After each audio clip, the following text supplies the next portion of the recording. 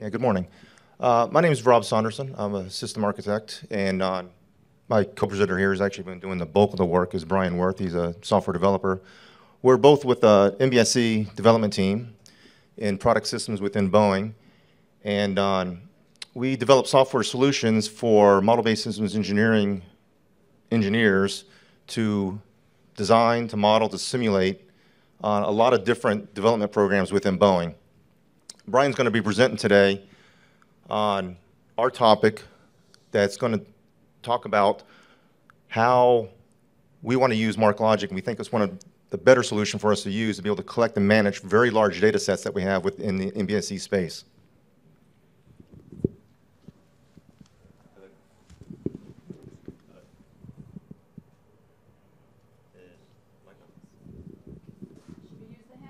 Use the handheld. Hello? Okay. All right. Hopefully there's no echo. So I'm going to talk about a system that hopefully never has to be deployed on an aircraft, but it's there just in case, which is the rat. So unfortunately, in 1983, there was a Boeing 767 that was flying out of Canada that only received half the amount of fuel that was needed for the flight. So halfway through, they lost both their engines. So how were they still able to fly? And that is because of the rat. The rat is a ram air turbine that is based on the force of the air is going to generate enough power to keep all the critical flight systems in check. So one of the many requirements that we've got from the FAA is here. And this one is all about making sure that the plane is controllable in the event of an engine failure. So we use SysML, which is the systems modeling language, which is an extension of the unified modeling language, UML, in order to describe and contextualize all of these different areas from our requirements, the functional, the logical, and the actual product breakdowns. Sorry. So from the FAA, from our customers, and our own internal requirements, we've got about 50,000 of these requirements, which are then decomposed into lower tier requirements to about 5 million. So it gets pretty intense. From there, we break those down into their own individual functions, which adds more complexity into the entire system. And then from there, we've got the logical aspects of those functions. So a propulsion system or power for the functionality. And then the logical, right? The battery that would be used and the engine that could be used. And then on top of that, we have the actual product that would essentially be used. So like the Trent 1000, which we use as the engine for the 787, or any of the fuselage parts, communication systems, you name it. Then customers are able to choose between a wide variety that they would want to have on their aircraft to fit their needs. So it can get very complex, a lot of different paths that you can take to satisfy individual ones. And especially with the rate that we do, especially with the 737, where they're pumping out essentially two of them a day. I mean, it gets a lot, and there's a lot of data because we have to make sure that we can trace back to the actual product to satisfy the requirements that says that it is airworthy. So for example, right, let's say hypothetically this was the requirement for power, and we could trace it all the way back to the individual component, unless we needed to switch out because cost, weights, whatever was needed. So how are we using all of that data in order to figure everything out? So we need to break down all of those different links from the SysML from the data. So we can run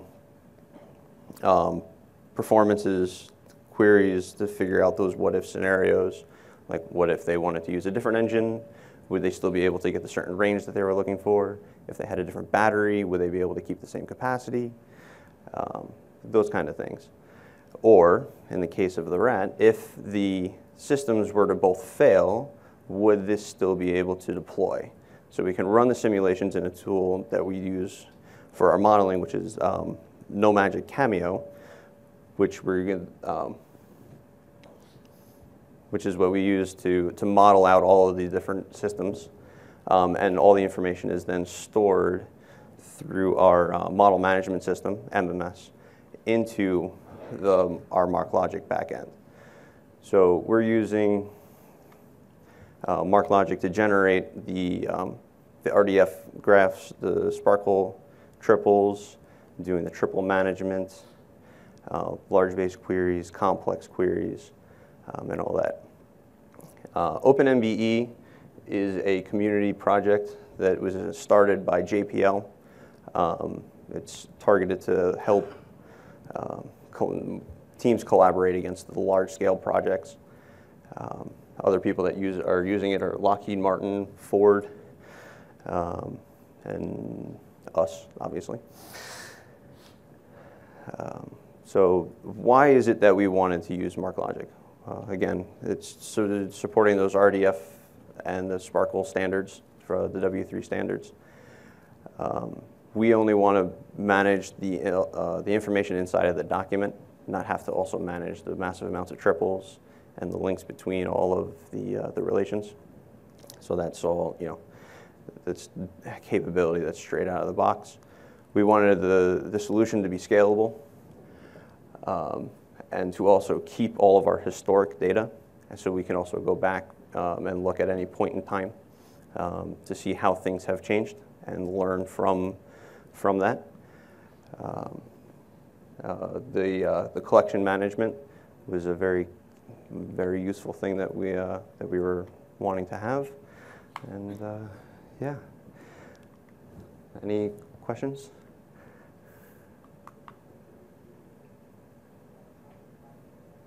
Got one in the back. I remember the fuel problem. Mm-hmm. Did you guys write software to calculate how much fuel you need? I mean, it was different between liter and gallon. Yeah, so it was the first flight from Canada switching their metric system.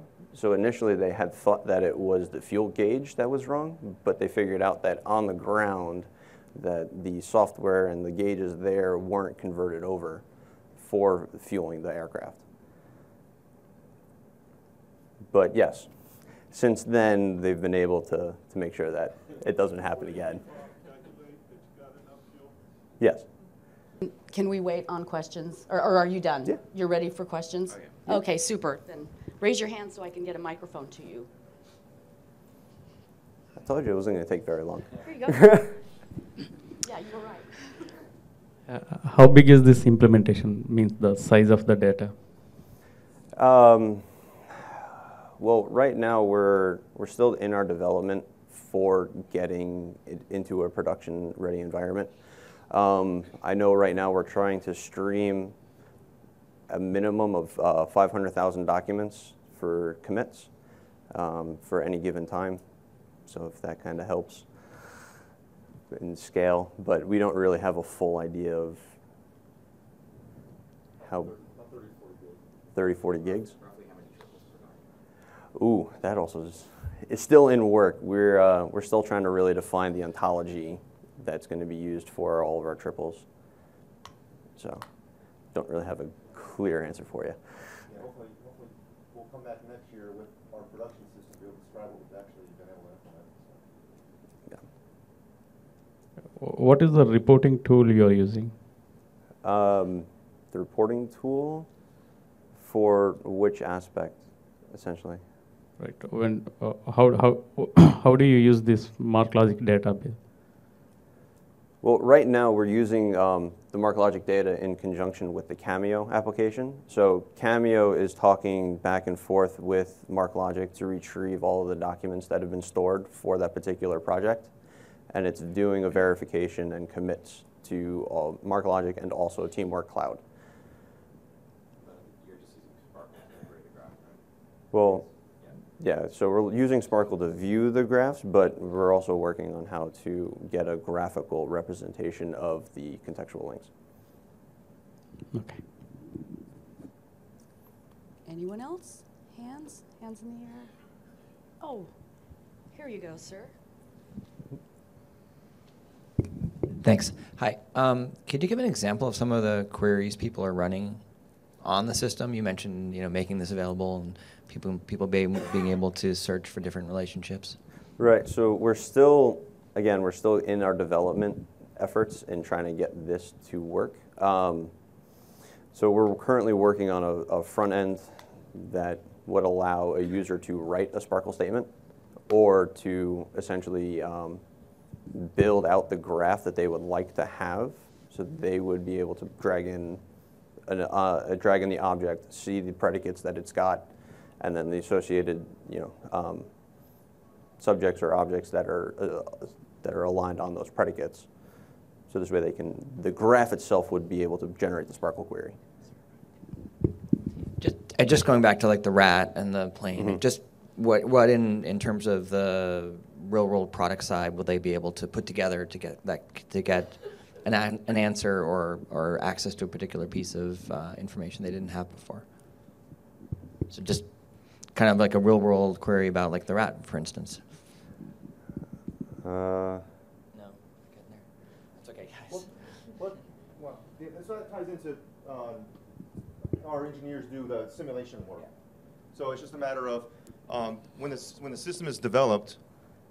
Make sure I don't make that thing buzz at me.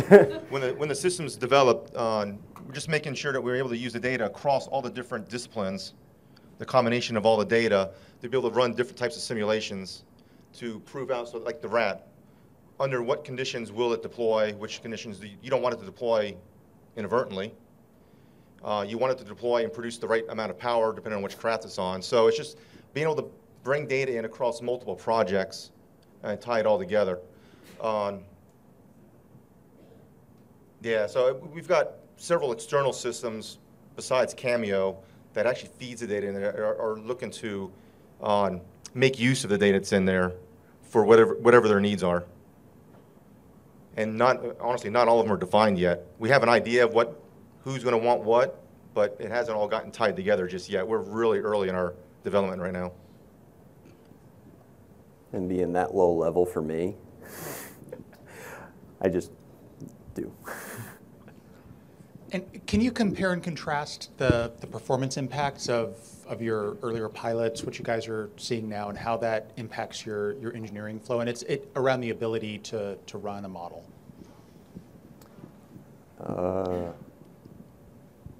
I don't know if we're actually there yet. We're not quite. Yeah, sorry, we're not quite there yet. But I know from some of our older systems, not completely related to what we're working on here, we've run on different verification and what we call auditing of the data. Some of those systems would take 8 hours, a full day, to be able to run through an entire airplane configuration. Because we have some of our systems, they do 3,000, 4,000, 5,000 different types of checks, signal monitoring, making sure wire connectivity, requirements validation, all that kind of stuff going through there.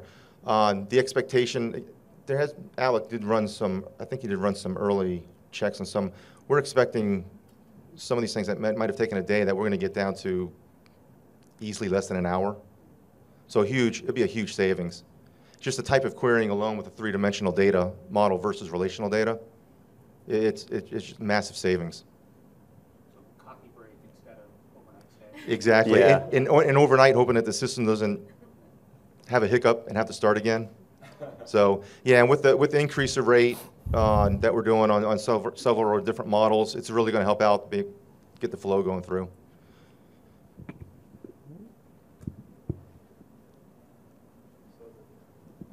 I'm going to go in. Rob, you might just want to stay up here. I'm going to be quick. You got more of the architecture. So when you were answers than I. architecting your system, what was the decision process that made you settle around MarkLogic as opposed to a competitive technology?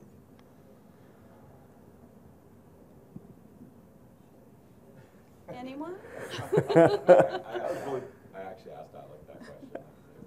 Yes, I was going to say, because Alec really knows the answer. Yeah, because he did the trade study on all that. Yeah, Alec actually couldn't make it to this conference, but when I asked him that question, he said a lot of it had to do, so there's other graph databases that can do queries, SPARQL queries. A lot of it had to do with our ability to manage those triples effectively in documents, because the model-based systems engineering model, which has multiple domains. It's got the requirements domain, it's got the logical domain, functional domain, logical domain, physical domain.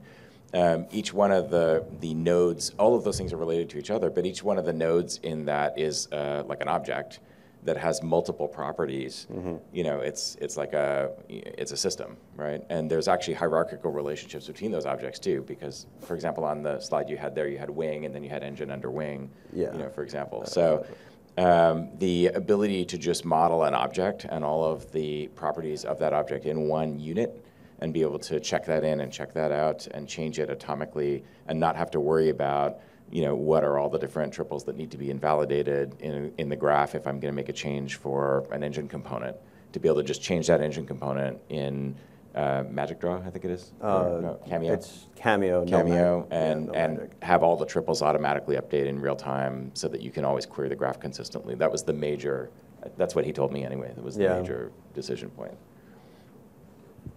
Okay, there were some more hands over here.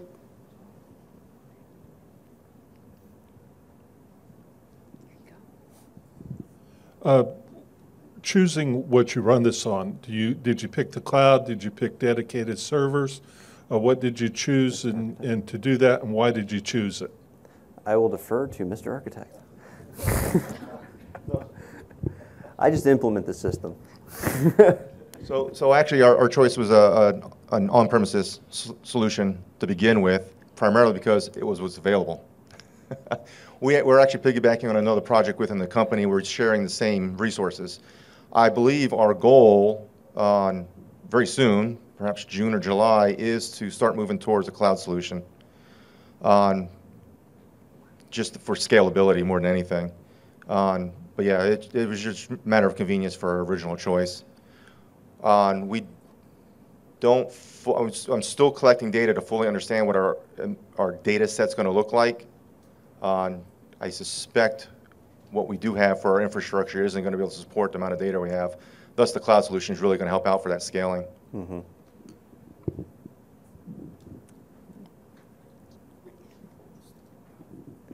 That's what I was saying. Yeah, this is related to security. I understand, like your MarkLogic database also will be accessed using ABAC, right? ABAC. How the integration between MarkLogic and attribute-based access control?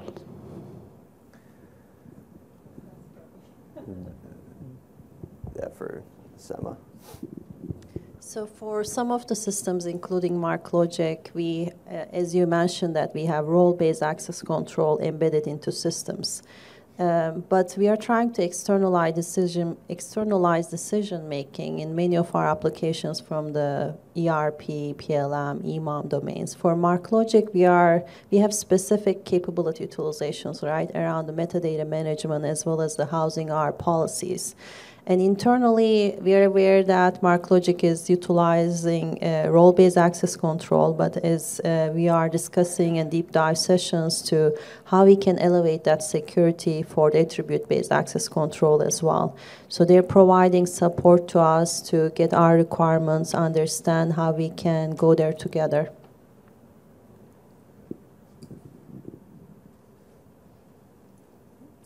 Any other questions?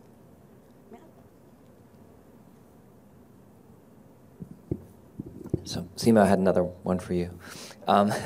So you talked about the security landscape inside and outside. Can you give people a sense of the numbers and the types and the complexity of that? Like how many different roles or how many different users and some of the security that goes into the projects that you work on?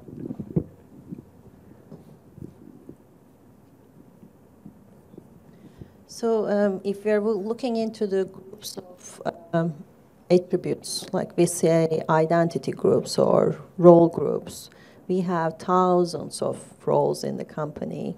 And if you look at the system, like ERP may have different sets of roles, EMAM may have different sets of rules and roles, and PLM differently. So basically putting together, even if just looking at the roles, thinking just the role-based access control, that requires intensive role mapping activity.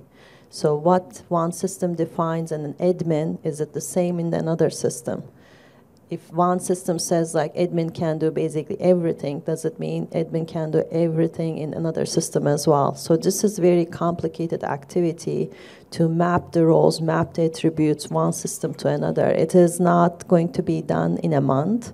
It's going to take a couple of years to even elevate our security to the attribute-based access control. So the good news is some of the components, because we are enforcing the microservices approach, we already stand up as a service capability. So meaning our policies, policy administration point capability already available. Our policies can be utilized through that calling that specific service by any other application out there to try it out for best fit or capability. Our metadata capability through the service enablement, again, available to all of these applications. So there is different layers of maturity existing with the global data access capability right now. We are also procuring an additional technology for the decision engine. So that's also wrapping up, I believe, mid of this year. So that part will be the last component in the chain to bring the global data access to production. Okay, we have time for one more question. Here we go. How big is your data in terms of storage or and capacity-wise? Do you have any archiving strategies going forward if it grows? You said that 500K per minute, you said, ingestion into the MarkLogic? Well, we want to be able to account for that kind of throughput. In terms of an overall capacity number, I don't think we've actually have a true mind in sight, unless you know something I don't, Rob. Yeah, we currently, just considering our projects that are being developed in Cameo right now being modeled, we've got about 30 to 40 gig of data. But the way what we're doing for storage, we're storing in MarkLogic as well, not just in Team Center, which is the native storage for Cameo, but we're storing all the versions. So every change that's being made is being stored so we can keep track of all the relations and all that kind of stuff. So you think of 30 to 40 gig, and any given project's got 100 plus engineers working on it, making changes consistently. We're looking a couple hundred gig just in the early days. Yeah. But it's not just the size of the data, but the number of triples as well. That's where some of the complexity comes in, right? Yeah. Because when you're talking about all of the systems on like a 787 and tying all of those physical systems to their logical domain, their functional domain, and all of their requirements, which are 2 million parts on the system, and you said I think a couple 100,000 requirements or something like that, and then maintaining every version of that. From every check-in, from every engineer, it starts to get to be a lot of triples. And